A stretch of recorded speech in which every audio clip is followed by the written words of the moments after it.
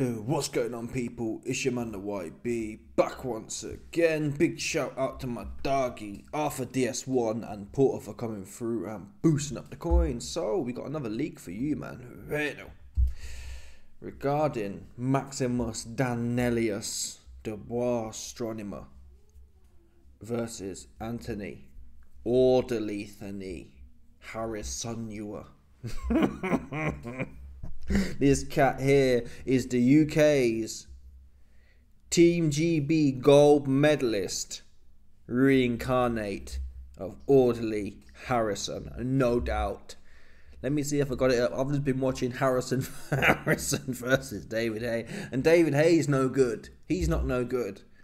Yeah, David Haye ain't old school. He's rubbish. Tony Bellew, £175, soaking wet. Tony Bellew. You punched big toe up, man. David Haye's no good. He couldn't fight. He couldn't fight. Again, it's the new school versus the old school, people. Do you understand that? The new school versus the old school. Who was it? Tony Thompson or Carl Thompson? Whoever it was, some sort of Thompson. Turned his young, pretty looking, light skinned ass over and sent him packing. That's what happened to Big Toe Haye when he got in there with old school. Yeah? David Haye's new school, like Vlad. What's that fight? Vlad versus Haye. Two faffers in there doing nothing. Having a look. I don't want to watch that crap, so forget about Big Toe Haye. Forget about Big Toe Haye. Anyway, I've digressed, man. Listen. We've got the leaked tapes right now. This shows you the contrast between Dubois and AJ's corner. We actually get a first glimpse into Dubois' corner. So here we go. That was silly bringing that right out there. It's wild. I think with a good shot. Nicely calm. If you find yourself in a situation where you're hurt, back to the rope, five guard, he'll chase the head. Drop and smart, but fly out.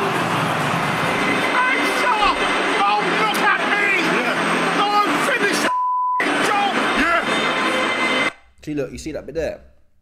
It's annoying, really. I can't replay the specific points. Yeah, Danny D. I'm Phil. No word of a lie. In the last 2 weeks, I've put mad gains on. That's the truth, people. Yeah, Danny D's just no homo, no Diddy. Yeah, pause. He's filled me full of testosterone. That's the bottom line. Oh, you not didn't get no corny Johnson Lucasade for the kids bullshit. Oh, I want to say hello to the kids. Fuck the kids. We're totally ferocious. Yeah, if they're not my kids, fuck them. That's what the line would say. That's what I'm looking for. That's what I'm paying $20 to watch. Do you know, I'm not paying $20 to watch Mahatma Gandhi and who's the another guy? Nelson Mandela. Sit there talking about kids. Eat his kids. Mike told you these bars. Mike was corny. He didn't really want to fight either, if I'm honest. Mike was an on-top fighter. Mike Tyson, we can say he fell off. We can say he got old or cussed-eyed. But he was an on-top fighter. He never really wanted to get stuck in a scrap. Mike didn't. No. But forget about Mike. But his bars were true. Yeah?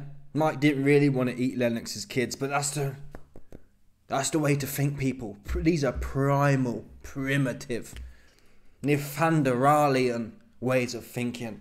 Promethean ways of thinking. It's his bloodline or mine. It's got to be mine every time. That's what Danny D was on. Just rub Jon Stewart all the way out. The whole of Jon Stewart's legacy, gone. Usyk went life and death with Jon Stewart. That's what happened, right? Usyk went 2 times, life and death, 50-50 on points. Couldn't hurt Jon Stewart once. Couldn't do nothing. You can say, oh, well, he rocked Jon Stewart. Jon Stewart was on his feet. Danny D separated the £260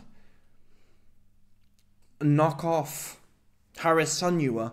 Yeah, Anthony, what was it again? Orderlythany Harrisonua. Separated that man, big old man too, from his consciousness. And you hear this cat here now. His dad said to him, "Don't look at me, Dan. Finish the job." And this sends shivers down my spine. I've talked about this film before. It's called Unleashed. You got, honestly, it's worth watching. It's a sick film. It's a proper sick film, and it's a bit like Snatch to some extent. Imagine Snatch but with Jet Li in. It's got them same kind of undertones, and this Jet Li cat, he was taken from some Vietnamese village and trained under these gangsters. You can see here, and he's on go. He just want to fight. You know what I'm saying? He looking to get stuck in. He looking to eat. He looking to put food on his table. And the reason I bring that up is watching this here. When Daniel Dubois' dad says, "Don't look at me, finish the job," I swear to God, man, he's under some. It's the same kind of thing here. This cat here, I forgot what it was. What would he do? Blow a whistle? He'd do something. And it just set the guy off. He'd do something. I'm not sure what it was. And this fighting machine, Jet Li, would just get stuck in. Yeah. Let me see if I can play. Can I play some of it? Do you think? Let's see if we've got any highlights here. But again, seriously, watch that film. You need to, people, if you're looking to seriously follow the career of Daniel Dubois, you need to watch the film Unleashed. That's the bottom line, because that's what we're witnessing now. Daniel Dubois' dad has the unleashed shtick on Dan. He just tells him, go get it, and he go get it. He ain't with the thinking. Yeah, he ain't with the. You don't need to be with the thinking. You need to be able to fight. That's what you need to be able to do. Sitting there contemplating about monarchy, like Jon Stewart said, or Big Meech. That's what women be doing. Women be thinking about powerful men. Oops, right? That's what women's supposed to do. Women are supposed to sit there strumming themselves over famous / historical men. But a real man, he just go get it. He go get his. And Danny D out here going and getting his own legacy. I want to find that, see if we can see a part where, if I can just show you Jet Li being unleashed. That specific point when the mafia guy does something. He does some sort of whistle or something like that. It might be a whistle, you know. It might be a whistle. And it starts kicking off.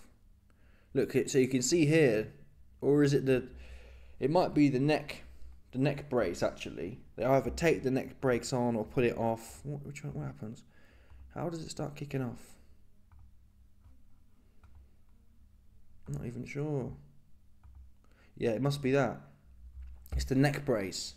So Jet Li can't fight for toffee. Jet Li is essentially Orderly Thani Harisunua.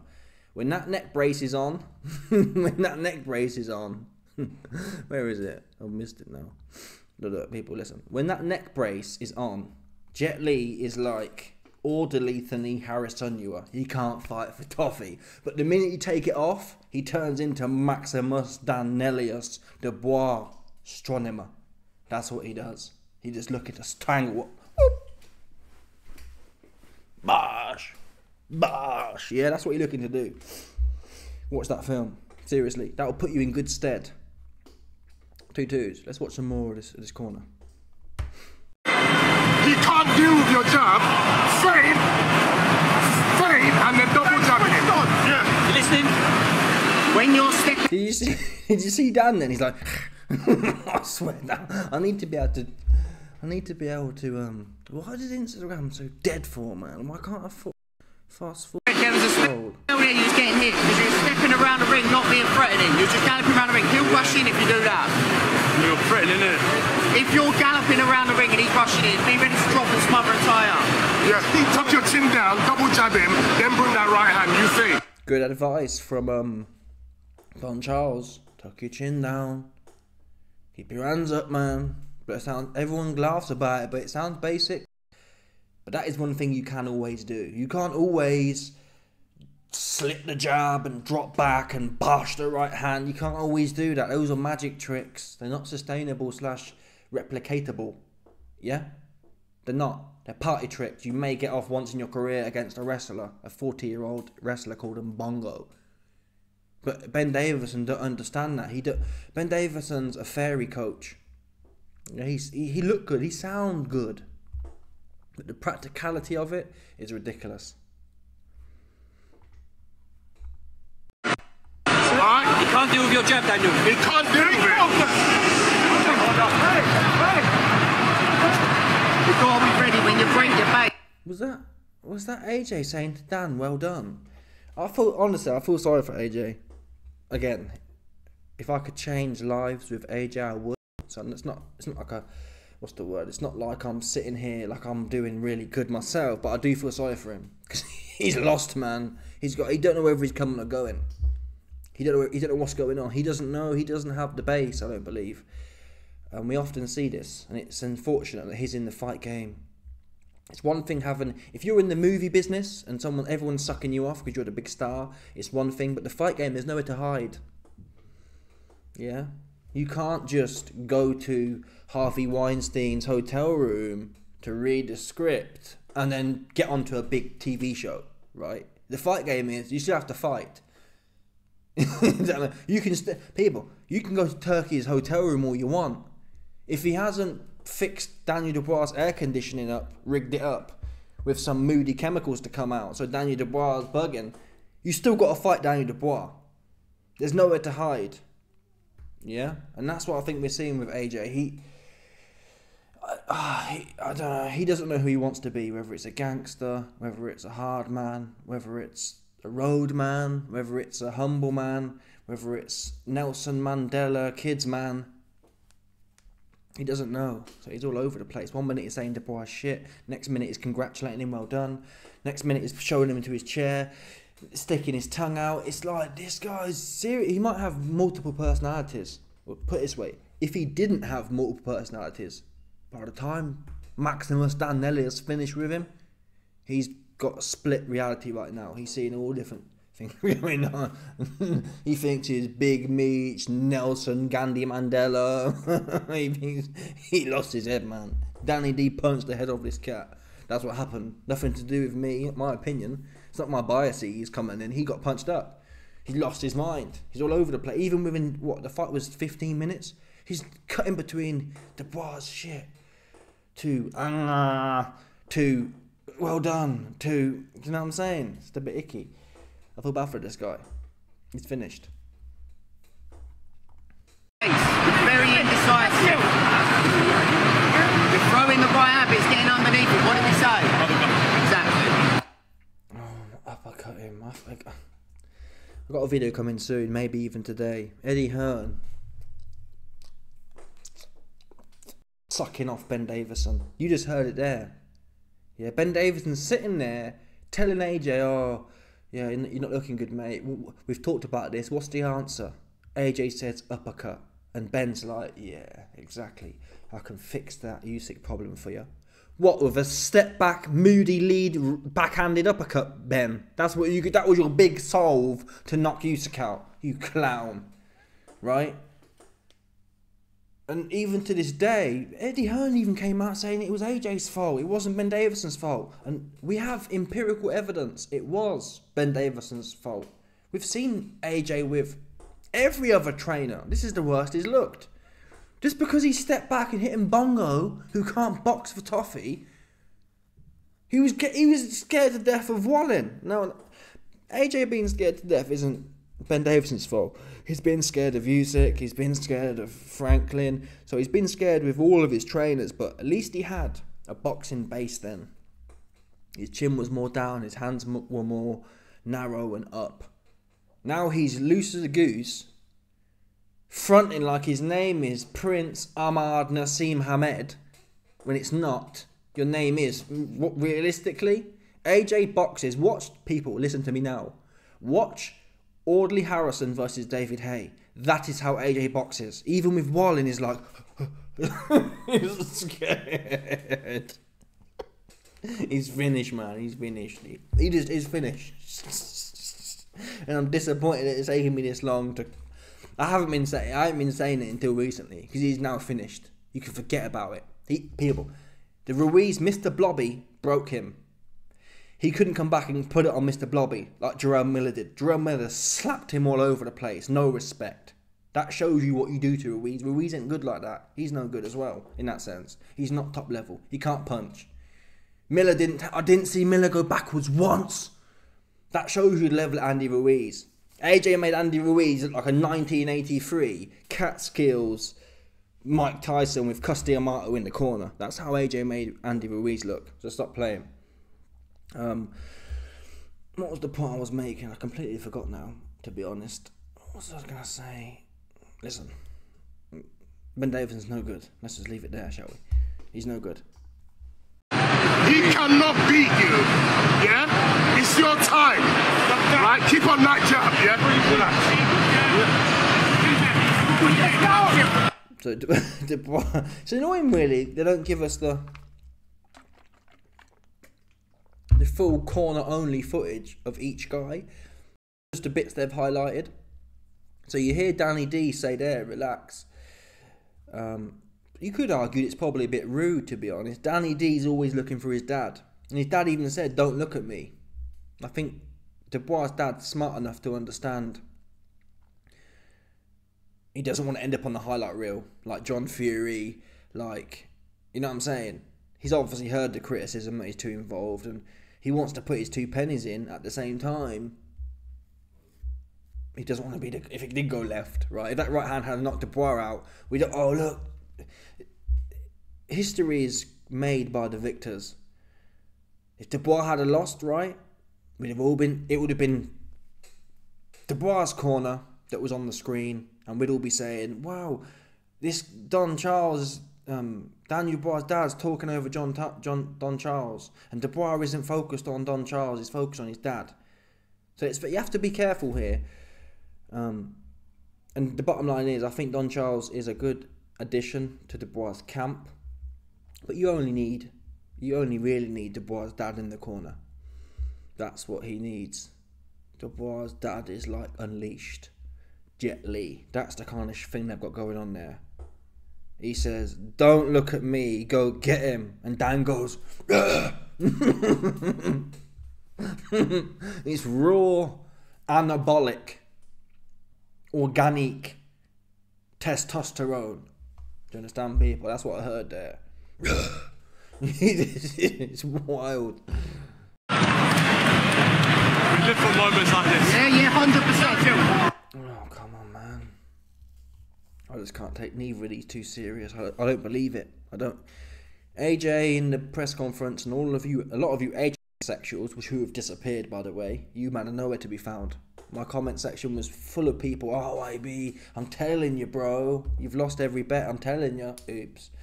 You man, all the man who knew and was telling me they're missing right now. They're literally missing. I don't know where they all disappeared to. But again, I'm on my mind, man. These Kabbalah keep zapping my trail of thought here. Keep zapping it. It might be the vape. I've quit the vape, you see. I've quit the vape and the lack of nicotine.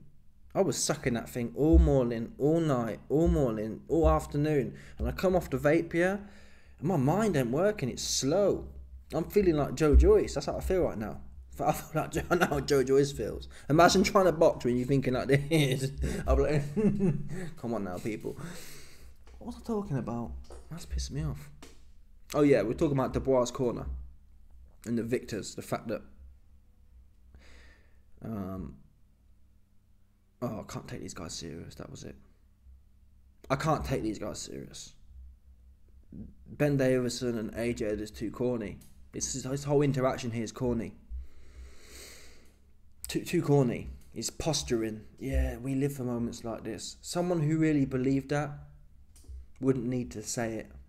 That's what he thinks he should say. That's how it comes across. For example, the saying is, actions speak louder than words. Someone who really lived for this, I'd argue Dubois showed more evidence that he lives for this. Why? He got his head popped off by Hrgovic and came wading in, didn't get discouraged, and then rolls into the AJ fight and picks up where he left off in the Hrgovic fight.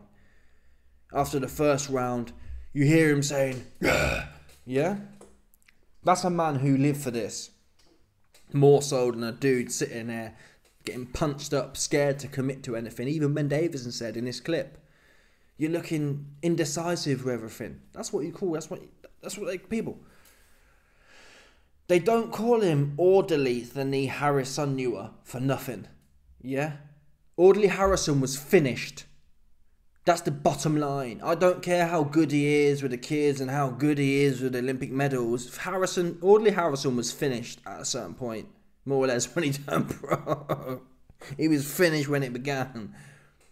And that is what we have here. He's finished. He doesn't want to fight. It's been that way for probably, since more or less Ruiz. He nicked through. You forget that. It's not like he beat Ruiz and then had a whole bunch of tough fights.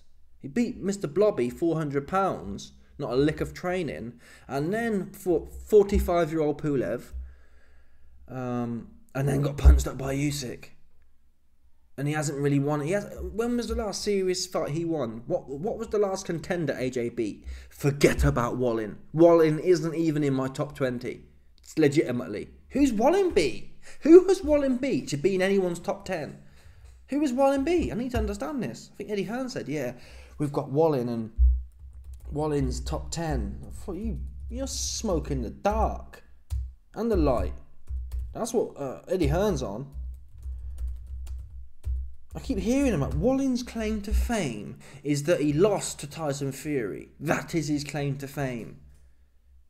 Yeah, that's his claim to fame. What else has he done? Oh, Gassiev. He went life and death with Gassiev as well. Okay, well, Gassiev's pretty good apparently. He's a cruiserweight though. But whatever, man. Listen, Wallin's no good. I'll take that for free. He's no good. And he showed that because AJ's finished and Wallin shit himself. So if you go in there with AJ and you shit your pants and don't throw a punch, you're no good and useless. You're no good. Most people who fight AJ, they're there for the payday. They're there to sit there and look at his muscles. They're not there to fight. Anyway, people, I think that's the end of the footage. We get through them. 100%. That's what it's about. We get through them. Warrior spirit. 100%. But we got to be smart. Yeah, I am. If Rush stepping in with the jab almost every time, unless you're galloping around, slip and bring it up. Yeah? Roll the dice. Roll that dice, innit? Bubble in his eyes, bring it up. See, at the start of this round, it'll come up fast. Yeah, so be ready. Slip and bring it up. He'll step in with his jab. He's looking for an uppercut. Yeah, watch out for the uppercut he's looking for, right? Listen, this is yours to take. Yeah. Take it, both hands, okay? Take that, take that. That's what Don Charles said. Don Charles whispered in Danny D's ear and said, give AJ the Diddy. Take that, take that. That's what he wants to do, man. 100%. Take that, take that. That's what he did. Yeah? Danny Dubois gave Anthony John Stewart the Diddy take that back shots. Chin shots, rather. It was like, take that, pop, pop. You understand, people? Too big, too strong. Both hands. He coming in both hands. Wading in. Hey, take it both hands. Yeah. Use your jab. I also want to play this part, the part I talked about a minute ago. This is the most poignant part. Bringing that right hand there, it's wild, I think, and a good shot. Nicely marked. If you find yourself in a situation where you're hurt, back to the ropes, high guard, he'll chase the head, drop and smother. This one here. So Dubois' dad starts off shouting, great shot. Watch this. Watch Dubois go. And then you hear him as well. He goes, he's like I don't know what. He's like a rhino in there, man. Listen. 100%. Hey, shut up! Don't look at me! Yeah. Don't finish the job! Yeah. He can't deal with your job. Fame, and This is mad, people. Danny D's pots, man. He put the rhino hex on Daniel, man. Like just ravenous. Anyway, people, let me know your thoughts. Shout out to Don Charles. Shout out to Dubois' team. This is it, people, now. We've got our new champion. I'm telling you now. Am I saying he'll never lose again? No, I'm not saying that. It's going to be hard, obviously, to be undefeated from any point. It can be done. Dubois could beat Bacoli. I'd take him beating Bacoli as well.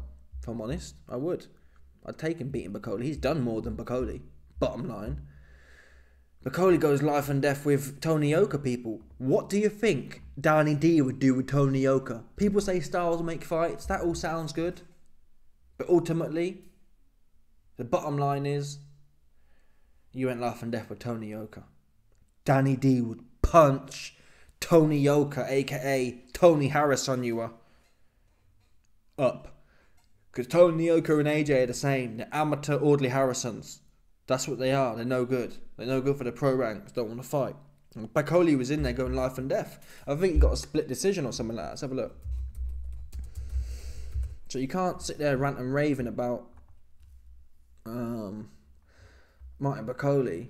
Yeah, he looked good against Gerald Anderson. But Yoka, look, life and death, 50-50. Could have gone either way. Life and death with Sergey Kuzmin. Now you could argue though he's put weight on. Well, he was already bulbous. He was 250, then he jumped up to 275. Maybe the extra weight's helped him. But either way you look at it, he's gone life and death with bums. Danny D would never go points with Tony Yoka, so there is questions around Bacoli's punching power. He punches well against bums. Or Marius Wack went 8 rounds. Again, this fight here was life and death. Against Marius Wack in 2019, Bacoli was losing on one judge's scorecard, people. So you can sit here, we can all rant and rave about Bacoli. Dubois would never go life and death with Marius Wack, if that makes sense. Even 4 years ago, he'd have blew Marius Wack's back out, so there are questions with Bacoli. I'd have Dubois beating Bacoli. He's the biggest risk, I'd say. Bacoli and Zhang. But you can beat both of them, though. That would be something to behold. Anyway, people, let me know your thoughts. Smash the like button, subscribe, like with the bell, 100%. I'll doubt about people stop it.